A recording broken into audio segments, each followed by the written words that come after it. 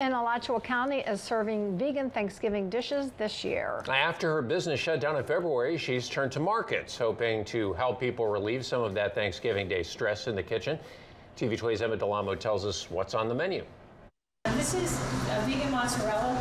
Chef Bambi Liss knows how to cook vegan. Just look at this baked ziti.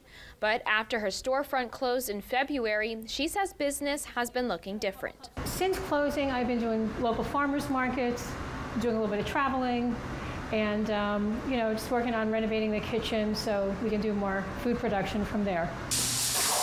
But now she's packing up trays of pasta, mashed potatoes, and other Thanksgiving sides to sell at the San Velasco market in Alachua. To me, it's the stuffing and it's the sweet potatoes and all that good stuff that really makes a good Thanksgiving meal. She did all the prep work at the Working Food Kitchen in Gainesville alongside her former employee Angel. Liz says it's farm fresh food, growing some ingredients at home and incorporating them into her dishes. I do this for anyone who wants to have delicious, healthy food, and that's why I do this.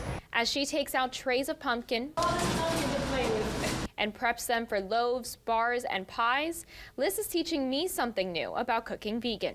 This is a bag of nutritional yeast, and it was used to create this basil pesto. It was also used on the baked ziti, but I'm told that you can use it on top of your popcorn as a cheese alternative.